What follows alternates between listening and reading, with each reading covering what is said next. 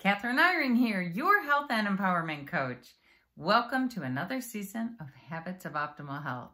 If I were to ask you, what are the habits of optimal health? I'm sure you can make a list just like I can. You'd say, oh, it would be clean water and eating clean food and exercising, sleeping well, getting outdoors, all these things. You know it just like I do. But sometimes we need a little motivation, inspiration, encouragement, and details.